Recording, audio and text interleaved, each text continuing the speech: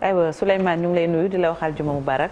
maa ngi lay fay soxna Fati di nuyu Chérif di nuyu Ibou di nuyu Cheikh Tidiane di nuyu Cheikh Diop di nuyu suñu mbokk yi nekk ci régie bi di nuyu suñu mbokk téléspectateurs yi. très bien téléspectateurs yëpp a ngi lay fay ni ñu koy waxee àjjuma bu jot ni ñuy waxtaan lu jëm ci wàllum koom bu aju ci jàngat bi Chérif tey nag ponk bi Souleymane tànn muy souveraineté alimentaire à l'épreuve de la crise mondiale. li ko waral mooy surtout bu ñu taxawee ci li ñuy jëfandikoo muy jóge bitim réew Souleymane semaine bi gis nañ dëkk bu mel ni Inde nga xamante ne que moo gën a mag 40% ci exportation. ceeb bi seen dëkk lay jóge ñu ne dañuy restreindre pour assurer ñoom seen sécurité alimentaire waxoon nañ ko également ci farine bi ban njeexital la mën a am ci suñu réew yi ñun déjà. waaw ci réew yi nga xam ne dañu importer ay importateurs net ceeb lañ. dañu produire waaye seen soxla yi. moo ëpp li ñu produire. ba tax ne dañoo war a jéegaane li nga xam ne moo tegu ci li ñu produire te ñu soxla ko. boo jëlee cas Sénégal par exemple ci chiffres yi nga xam ne ministère wala ministre de l'agriculture joxe na ko daaw. en 2021 chiffres yi ñu jox wala 2020 ak 2021. les productions yi nga xam ne def nañ ko 1 million 300 000 tonnes ci ceeb. lañ produire fii ci Sénégal. alors que ñaata la ñuy soxla. teewul. ñu ngi importer en 2021 plus d'1 million de tonnes ceeb. ñun li ñuy importer depuis 10 années à peu près. presque changé wul. 2019 la am benn inflexion bu ndaw wàññeeku en deçà de 1 million de tonnes. waaye en moyenne on importe 1 million de tonnes ceeb.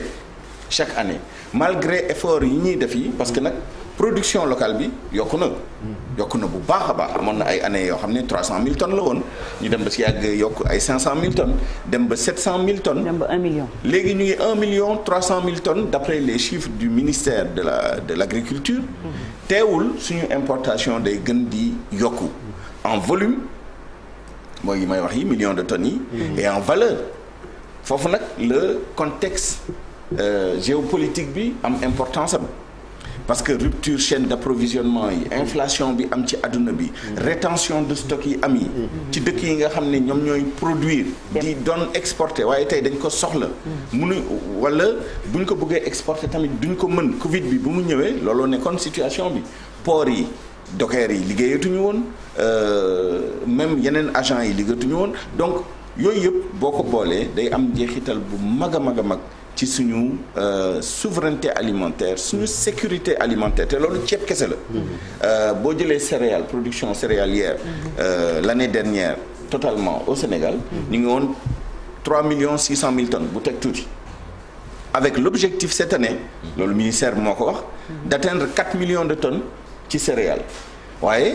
même bu ñu eggee 4 millions de tonnes par rapport ak suñu ay soxla déjà rek 1 million de tonnes tegu ni ci yoo xam ne mu ngi aajoo ci ceeb bu ñuy soxla de l'étranger loolu nag njeexital bu am solo la ci sécurité alimentaire ak ci suñu koom. mais incongruité boobu lan moo ko andi le fait que ñuy produire beaucoup plus sur le plan national ba léegi continuer dem di importer. alors les explications mën naa bëri. waaye benn explication bu ci njëkk c'est le croît démographique.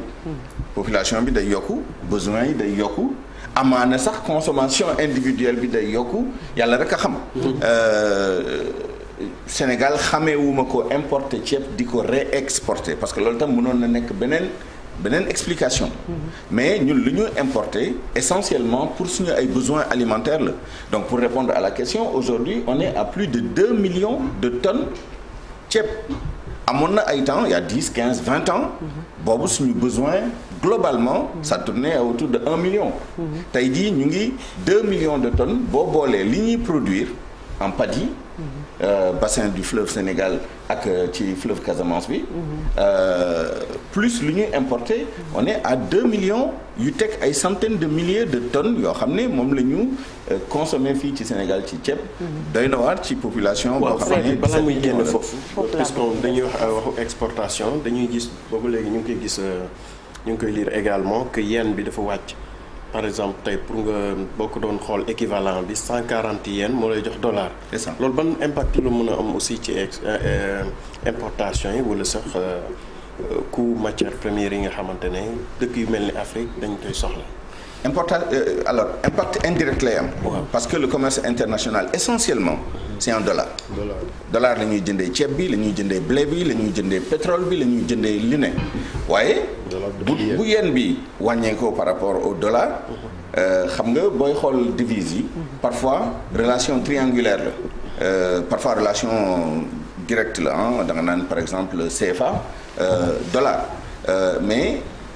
boo ci dugalee yen bu boobaa day nekk relation triangulaire en vérité baisse yen ça n'a pas trop d'importance pour nous li am importance ñun moom mooy dollar est-ce que day yokku wala day wàññeeku en l'occurrence dollar dafa yokku voilà pourquoi tout à l'heure maanaam en volume et en valeur parce que volume bi yokku na mais nu mu yokkee en valeur moo ëpp sax nu mu yokkee en volume ça veut dire quoi ça veut dire que li ñu jéggaane day yokku waaye li mu doon jar day gën a yokku encore parce que mu ngi mel ni nga doon importer 1 million de tonnes ngay importer 1,1 million tonnes bu nee 1 million de tonnes bi yaa ngi ko doon importer 1 milliard dollar bi bu yokkoo 1,1 million tonnes bi dootoo ko importer avec 1,1 million tonnes $100,000 donc parce que day yokku donc ñaari levier yooyu day am njeexital ci lu muy jar ci ñun ci économie mais ci sécurité alimentaire surtout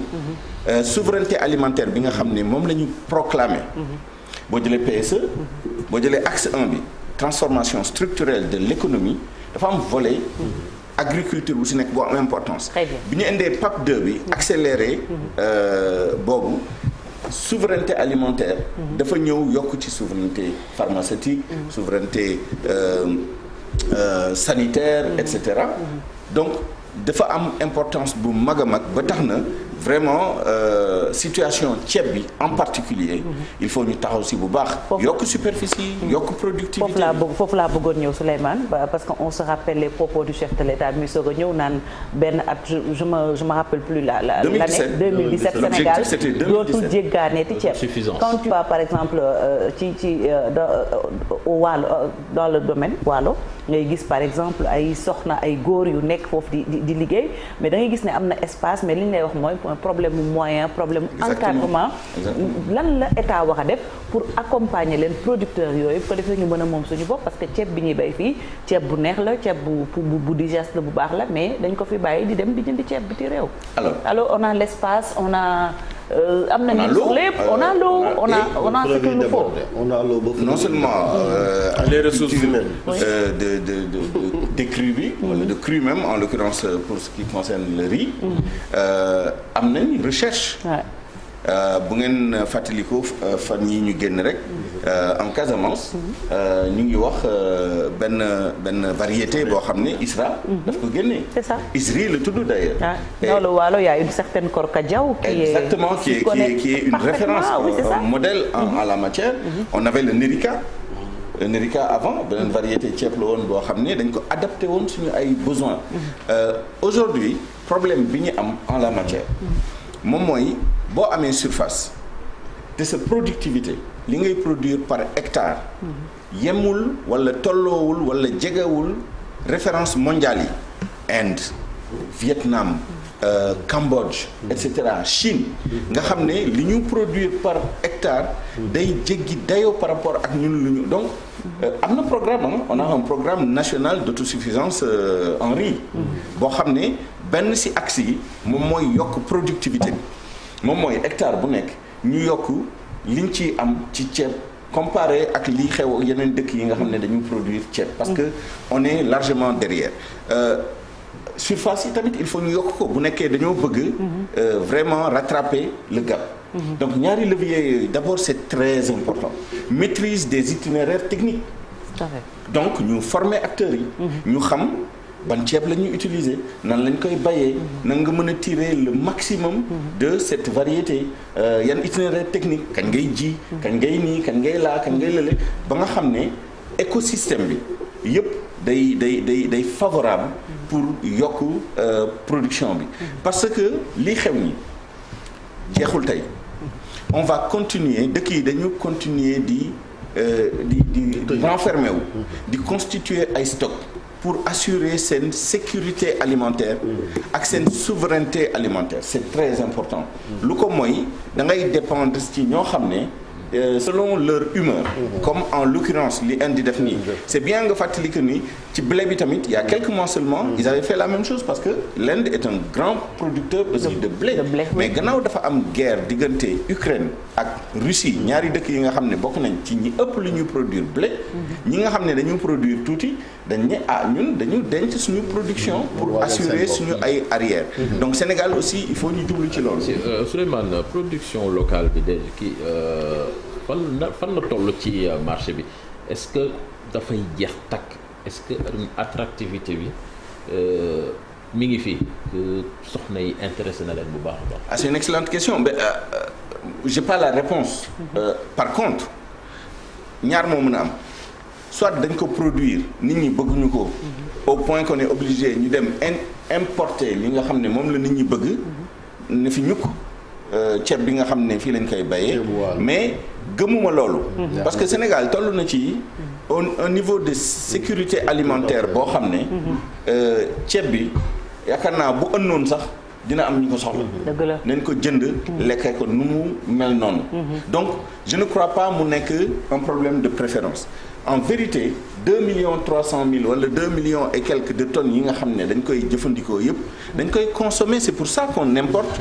pour compenser les besoins d'ailleurs FAO stat et c'est cité par des sources officielles ñoom ci seen ay statistiques en 2020 Sénégal amoon nañu 1,8 million personnes yoo xam ne dañoo nekkoon en insécurité alimentaire donc je ne crois pas maintenant tout à l'heure soxna Fati bu muy poser question bi xaw na junj tuuti réponse bi moom mooy nan la ñu marketer nan la ñu brander ceeb local bi pour que nit ñi gën koo bëgg aljuma bi passé suñu invité am na lu ñu ci junjoon tuuti il faut ñu am des événements comme ça yoo xam ne dañu promouvoir au plan gastronomique utilisation yu ñu mën a am yi Sénégal ceeb sombi nga ci mën a def ceebu jën mbaxal ay mbaxalu Saalum ak ñànkataay comment on peut promouvoir yeneen utilisation sous forme de farine mën na nekk lu mu mënti doon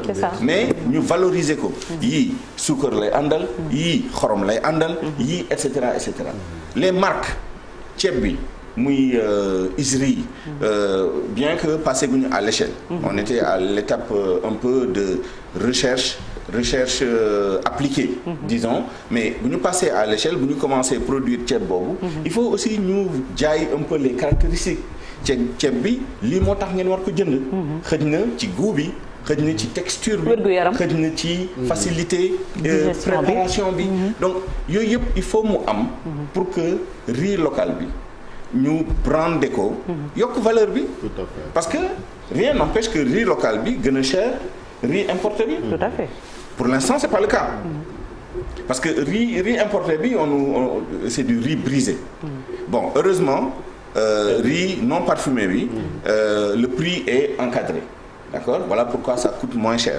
mais ceeb local bi mën nañ def li ñuy def ci yeneen réew yi pour am du riz de qualité am na Sénégal fii ñoo xam ne bëgguma def publicité mais il y a des marques de riz de luxe moom la ñuy jënd ci grande surface yi rien n'empêche que à travers le packaging à travers le marketing à travers le branding à travers le merchandising même fi ñuy jaayee ceeb bi fu ñu koy présenter fu ñu koy teg et cetera yooyu yëpp dafa am importance évidemment c'est pour un certain segment de la population mais segment bi gën a mag mooy ñi nga xam ne dañuy utiliser ceeb parce que c'est la céréale la plus accessible tey jii ceeb moo gën a yomb dugub moo gën a yomb yeneen céréales yoo xam ne jàpp nañ ni moom mooy suñu cosaan donc il faut vraiment un travail d'ensemble il n'est pas dit que rien n'est fait il y a beaucoup de programmes qui concernent le riz Paprise mu ngi fi woon PNAR mu ngi fii ak yeneen programme yoo xam ne mu ngi fii il faut peut-être un peu plus de vigueur ci mise en œuvre programme yooyu pour que ceeb bi aussi ñu wàññi ko ci suñu régime alimentaire y a pas de fatalité parce que lii fuite en avant la fuite en avant mooy production locale bi dina yokku xëy na dinañ dem ba 1 million 500 peut-être 2 millions mais ñu continuer di importer. Pourquoi? Parce que place bu muy jël ci suñu régime alimentaire ak croix démographique bi éventuellement consommation individuelle bi di gën a yokku xale yi di juddu ñu leen di tàmmal ceeb. Ah ben ça fait chaque Sénégalais qui naît bu demee ba am 3 4 ans 5 ans c'est un consommateur invétéré de riz. Comment on change les habitudes alimentaires pour wàññi prégnance su ceeb bi ci suñu régime alimentaire. mais wax ko sànq c'est la céréale la moins chère. Exactement. Donc, mais pour nga tamit varier un peu menu bi ak yooyu ça jamono crise la nekk. C'est assez compliqué. Ah ben c'est ça le prix de la souveraineté alimentaire mooy lan. moom mooy nga am contrôle. et contrôle boobu mooy lan moom mooy li ngay produire sa biir dëkk. da ngay xool say caractéristiques géomorphologiques qualité sol bi nga am et cetera ISRA ñu ngi def un travail extraordinaire et c'est pas les seuls. il part au plan de la recherche disons fondamentale sur ces questions-là. ñu ngi def des travaux extraordinaires. Mais promouvoir le fognon, promouvoir le mil, le sorgho, ak yeneen yi am bon. On a vu quand même que fognon ñu ngi ko commencé di ko introduire bon yàgg na sax mais léegi ñu ngi koy substituer lu bëree bëri ci ay plats yu ci mel ne ay maafe ak yeneen yoo xam dañu koy remplacer. Exactement aujourd'hui à la place ñànkatang am na ay sauce yu bëri fognon lañ koy defaree te dafa neex ba dee. waaw Ibo aussi bëgg na cere lool fonk na ko. Exactement. Alors j'ai discuté avec des amis parce que l'autre jour après benn suñu fête yi bon gars yi dañoo indi cere à la rédaction à midi. Moi j'étais scandalisé. Parce que cere midi moom mosuma ko xalaat. mais c'est tout à fait concevable. démb rek am na ko may Babacar Fall pour ne pas le citer parce que Fallen la. il me racontait que xaw ma kañ la añee cere. këram añee cere. alors. moo tax c'est des questions d'habitude. koo fi wax Sénégal añee cere mu bëgg rey boppam alors que boo ko essayé finalement amaana une journée dans la semaine au lieu du riz. xëy na di nga togg cere à midi. mais ñeleng dafa am peut-être. ñeleng xam naa ko ñeleng waaw ñeleng am nay variété am na ñeleng yu bëri yoo xamante ne. am na boo xamante ne comme maafe la ñeleng tur. am na bu ñuy sóor comme ni ngay sóoree ceeb. et c'est beaucoup d'argent et ça c'est le dernier point qui est très important sur une balance commerciale. c'est 150 à 170 milliards yoo xam ne. chaque année yaa ngi koy def ci ceeb bi et là. Premier semestre 2022 d'après les chiffres de l'ANSD on est à 700 000 tonnes yu ñu importé ceeb ci Sénégal boo glissé annuellement boo ko defee glissement annuel bu nekkoon dañoo maintenir même rythme bi à la fin de l'année 2022 on sera à 1 400 000 tonnes importées en lieu et place des 1 million et quelques yi mu leen doon wax sànq. Ça veut dire que année bi exceptionnelle et la même période en 2021 on était à 500 et quelques mille tonnes. Donc logiquement en 2021 boo toppee glissement bi day nekk 1 million de tonnes à la fin de l'année. Mais 2022 on est à 700 000 tonnes à la fin juin. Sans compter que le prix unitaire au kilo wala à la tonne du riz est passé de moins de 300 000 à plus de 300 000 la tonne. Léegi xoolal les deux effets combinés. Augmentation ci volume yi augmentation ci prix bi njeexital bi ci économie bi donc on a tout intérêt pour des raisons purement économiques mais surtout pour des raisons de souveraineté alimentaire bañ a dépendre ci bitim réew ci loo xam ne naturellement parce que c'est un besoin vital naturel lekk mooy li nga xam ne kenn mënu koo bañ a def donc ci loolu war ngaa wut ay pexe pour que sa lekk sa dund bañ a aajo ci bitim réew wala ci désiderata de tel ou tel pays qui vont se multiplier mais les grandes surfaces là ils sont un peu en avance aussi hein et donc gis nañ ne ñu ngi ciy defar liggéey bu mucc ayib yoo xamante ne dañ ko mën nañ ko jëfandikoo da ngay jël rek dem sa kër. il faut bien les surveiller. Voilà. Parce que dañoo am flair. Ils sont en avance parce que ils font des études. dañuy def ay enquêtes. enquêtes sur ci clientèle bi. sur les habitudes même de consommation et sur les tendances futures. Et ça c'est très important. Comment les goûts varient. dañuy def ay études yu pointues ci xale yi. lan la ñu consommer etc. Et c'est là où il faut faire un travail fondamental. En plus li ñuy def pour yokk productivité yokk surface yi etc.